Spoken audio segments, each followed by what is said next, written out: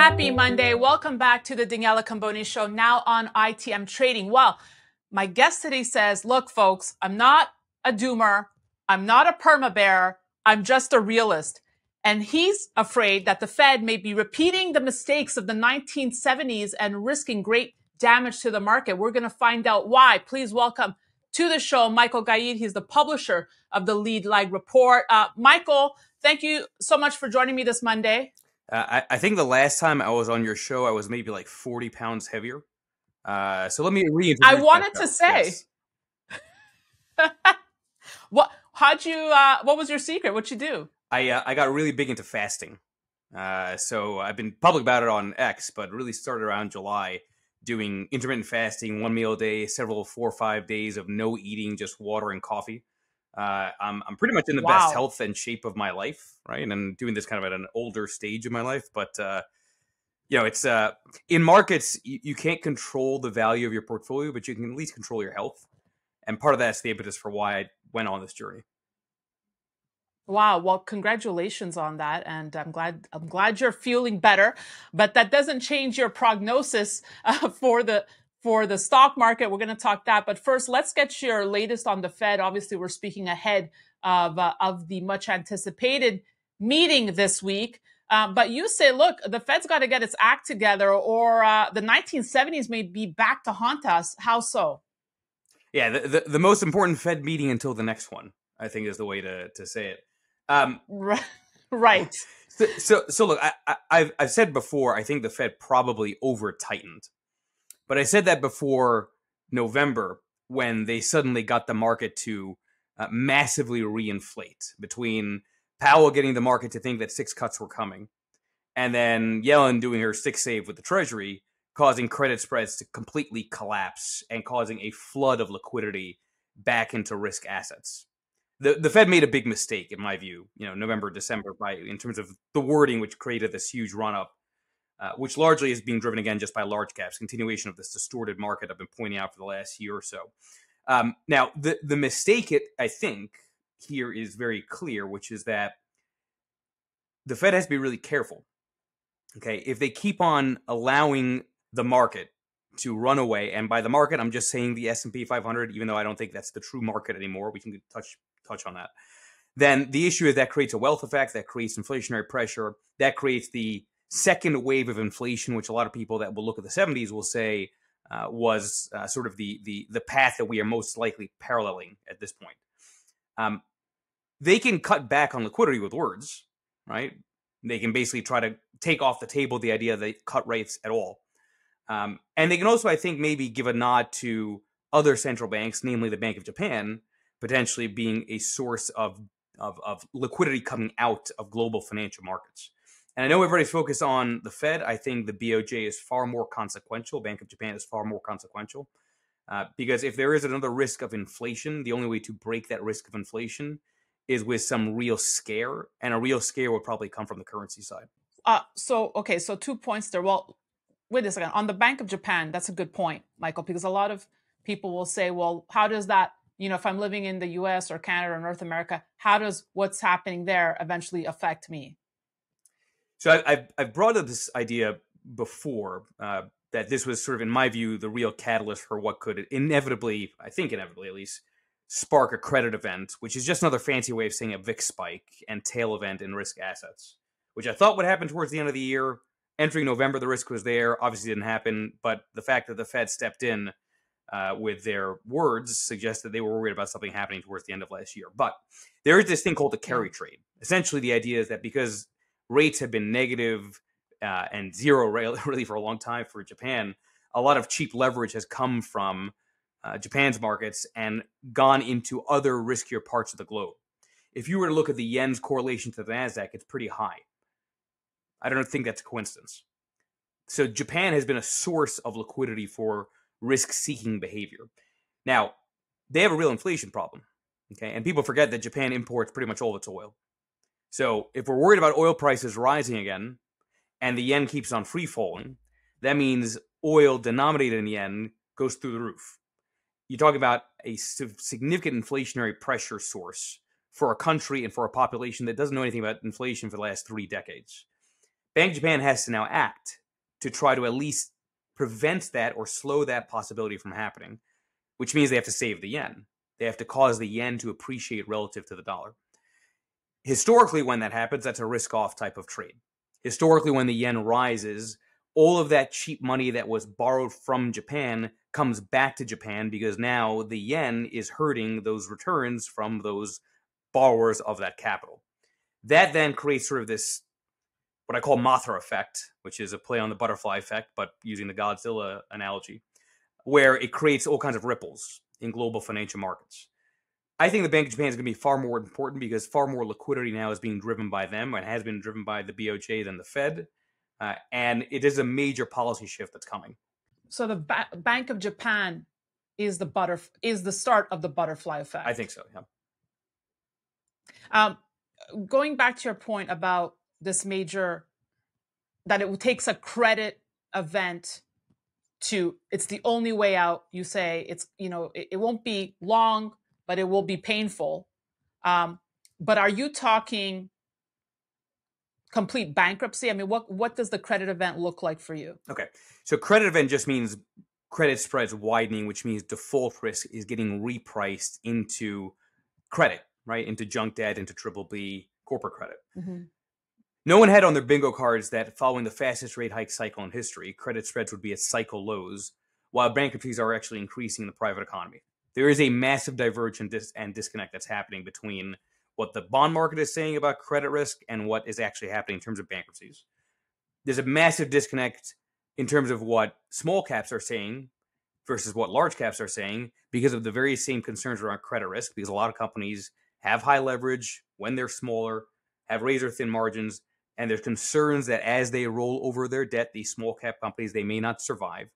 So it seems clear to me that the Fed can't bring inflation down to 2% without some kind of a shock, right? Which is really what a credit event is. Every single VIX spike, every single spread widening event is inherently disinflationary and maybe for a moment in time deflationary. You need to have the market be the source of taking that inflation out of the system. Right? Which is the whole, by the way, that's the whole concept of the Fed keeps raising rates until something breaks. Something breaks is credit spreads. And you say it will take a spike in the CBOE, volatility index and pain. You say the market must do it for the Fed now. But are they going to have that pain in an election year? I would think not, Michael. Because they don't want to be blamed if the election goes one way or another. There's a couple of things there. And to be clear, I'm not a perma bear by any means or a doomer. I mean, I've said melt up in October of 2022. I said last year would be a melt up year with a risk of a credit event towards the end of the year. So just before anybody starts saying, oh, here's another perma bear that's just talking negative, it's not true, folks, like at all. I'm just trying to look at these different intermarket dynamics and trying to make sense of what the market itself is saying beneath the surface. So a couple of things. First of all, I think if you have this reverse carry trade dynamic, that gives the Fed an excuse, right, to try to cut rates in advance of the election. Because now you've got a scapegoat, right? The Fed is now intervening to save global financial markets, to squash volatility because of what the Bank of Japan is doing in terms of its monetary policy. Now, keep in mind, though, and I don't know the exact numbers, but it is my sense that whatever the Fed has done in terms of quantitative tightening in a month is like a day of NVIDIA's market cap appreciating? Like, can the Fed really control the market when these numbers are that big and moving around this violently? And I always go back to, a lot of people say in election years, okay, that's true. And I know there's other circumstances, but people forget it's like the year 2000 was an election year. 2008 was an election year. 2020 was an election year. These are all years where you had some pretty sizable drops, right? So I don't know. I'm skeptical of the narrative that the Fed can really fully control market dynamics, and that even if they could, they would, because maybe the best and easiest way to get reelected is to create a crisis and then say we saved it just before you got to the voting booth. Oh no! Now you're opening Pandora's box. I'm just saying it's not a conspiracy theory, but it's like if you're going to go down the conspiracy theory route, it's like better have a crisis earlier than later. A huge financial crisis. Well, let's talk more about why you think it's looking like a perfect setup for incoming stock market crash. You're looking at the rising price of gold, utility stocks, and long-term treasury bonds as major flashing points for you, right? Yeah, and also just again the fact that small caps, keep lagging this badly. It's like I really am blown away. Micro caps and small caps in a real bull market, you want the most illiquid stuff, right? Rising tide lifts all boats, and those parts of the marketplace, which are the vast majority of the number of stocks, are still below the 2021 highs. This is fact. By the way, that's not me suggesting to short large caps, but it's something you got to keep in the back of your mind. I'm actually very against shorting, very against puts. I make that a point repeatedly on social media. So you can be bearish and long, but be long defensive areas like utilities, like treasuries, like gold, which are not only plays on volatility, but also are leading indicators for volatility. Look, why does gold historically do well or have these periods of momentum? Like we're seeing now where it's trying to break out or in a sustained way, it looks like. Because gold's a non-correlated asset. And you can be non-correlated and long only. So if you're worried about correlation, if big money is worried about equities, they want less beta, they want less correlation, they still have to be invested. Gold is one of those options for them to be long and be less correlated or non-correlated with equities. Treasuries are an interesting trade, and I am biased in saying this because my funds live in that world in terms of treasuries as the risk-off option, why the last 3 years have been among the most painful of my career because of the cycle that we've seen in treasuries. But treasuries need credit spreads to widen. The whole flight to safety, flight to quality dynamic happens when suddenly lenders of capital are getting worried that junk debt issuers are not going to pay back their loans. So they move up the credit quality scale from triple C to triple B to triple A, ultimately to U.S. government treasuries for a moment in time because the U.S. government can't go broke because it's got a printer, right? And then utilities, the most defensive sector of the stock market, if you were to look at technology as a sector relative to utilities, so you take the most offensive sector, technology, you divide it by the most bond-like defensive sector, utilities, you're pretty much at March 2000 levels in terms of that relative spread of these two sectors against each other. Now, maybe it gets more extreme, and obviously tech momentum persists. But we are getting to a point where nobody's prepared for some kind of an event, some kind of a tail risk, some kind of volatility. I don't know when it hits. I know that the more stretched that it gets, the more vicious the mean reversion will be. So to sum up, we have strategic investors is what I call them watching the show. What for you are the best plays right now? I mean, I'm assuming you're not shorting U.S. equities, so you're not in U.S. equities at all. No, so my strategies are very tactical, so they can be risk on and risk off. They happen to be, Roro and Jojo happen to be risk off. I mean, that's public information right now in treasuries. That can change weekly, but right now the signals are there. I think that will likely persist because of just how stretched the signals are in terms of suggesting persistent outperformance of defensiveness. But I think if you're going to be a strategic investor, look, I always go back to this point that the biggest returns don't come from the middle of the trend. The biggest returns come from the turn of the trend. It's like that's the joke about momentum. You need momentum for there to be momentum, which means, of course, you're missing some of the initial compounding of momentum, which is the bulk of the returns.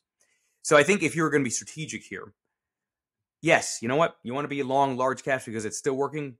God bless. Go ahead. It's obviously still working. Obviously, you can still make a ton of money with these AI plays and this concentration dynamic that is getting people so bulled up. But momentum tends to have crashes. It's a well-known dynamic. It's very well documented. It's called a literal momentum crash in the factor. So if you're going to position, I think you probably want to reduce from a strategic asset allocation perspective, reduce your large cap exposure, reduce your growth exposure, probably go more value, probably go more defensive sectors, utilities, staples, healthcare, tilt there, probably go more treasuries and not really bet on credit spreads staying this tight. Even if you're wrong in playing defense, you're not necessarily going to lose money because you're still long. Right? You might be up less, but in the event that things do turn sour, in the event that my whole thesis around a credit event pans out to be right after all, despite my timing being off towards the end of last year, why not get ahead of that? And I know I'm going to get the comments. Well, how big of a crash could you anticipate? Are you anticipating? And what kind of timeline are you looking at for this to happen? So again, credit event is a fancier term for saying that, right? At the end of 2022, I put a post on X saying stocks didn't bottom, the flight to safety trade bottomed. right? And people Mm. will look at that and say, what are you talking about? Stocks, of course, bottomed. No, they didn't in 2022, because people forget that in October of 2023, last year, entering November, small caps, Russell 2000, broke the lows of October 2022. Micro caps were actually entering 2020 levels, right? There was a complete, breaking of the floor in the vast majority of stocks, right? Now, I don't know how severe a major decline could be. Nobody can tell the magnitude. But, could you see small caps and micro caps, which are most sensitive to rates, break down, not make new highs and actually make new lows like they were doing last year? Sure. Could the S&P give back a substantial amount of its gains? Sure. I don't know how much, given how insane this move has been. Again, largely driven by a select number of these AI large cap tech names. Right. But, look, when people are so sensitive to markets going down 5, 10, 15%, these are very normal. What's not normal is the overconfidence not being a tell that you're about to turn, right? And I think we are at a point, I've made this point before, every single major top, every single major bottom for markets has the same thing in common, which is overconfidence. And I'm telling you right now, I can see it everywhere when it comes to the bull narrative. Lots of good thoughts, Michael. I mean, there's a lot to navigate. I mean, it's overwhelming for a lot of people watching at home. I mean, what would be your general advice to them? Yeah, well, it's overwhelming and nasty for everybody, which sounds weird, right? It's like, oh, how could you say that? The S&P is doing well, everybody's printing money. Because, look, you can only beat the S&P 500. You can only beat the market by choosing another market, right? It's like asset allocation 101, right? So in my case, for my funds, right, risk on for my mutual funds, emerging markets, small caps, death by 1,000 cuts for the last decade. In the case of RORO, it's small caps, large growth, small caps, same deal. When risk on. Treasuries, when risk off. Hasn't worked. The worst environment is actually the environment that we're in now. Because what's the implication of a world where it's only about the S&P 500? Everybody just goes into that one proxy, which means everybody just has the same exposure to the same 10 stocks, to the same idiosyncratic risk, which is really risky if you're going to be somebody that's entering retirement and it's like, well, I got to go into that because everything else is sucking wind. So, my biggest, if I'm going to give advice to anybody, my biggest piece of advice is don't let FOMO take over your life. These cycles change. There's no gurus, only cycles. These cycles change. This happens to be a really nasty cycle because the worst environment in the world is one which is pure risk on, pure large caps, because anything you do outside of that doesn't work, and it results in over-concentration in a portfolio independent of risk tolerance. And at some point, that turns badly. Let's talk a little bit more about FOMO here, because I know you've been taking a lot of heat for your views on the cryptocurrencies on Twitter, but it's almost like people aren't really understanding what you're saying. Yeah. Because I've read in past tweets where you've said you just don't see Bitcoin, for example, as a store of value, but it can be part of an investment strategy. But let's talk about the FOMO we're seeing back in cryptocurrencies again, with folks afraid that they've missed the Bitcoin bandwagon. What do you tell these people? You're always going to miss a move, like up and down. I mean, that's okay, right? I have to tell you, I said that like kind of randomly last night. I said, or the night before, you've won the argument when people give you a counter argument that has nothing to do with the original argument.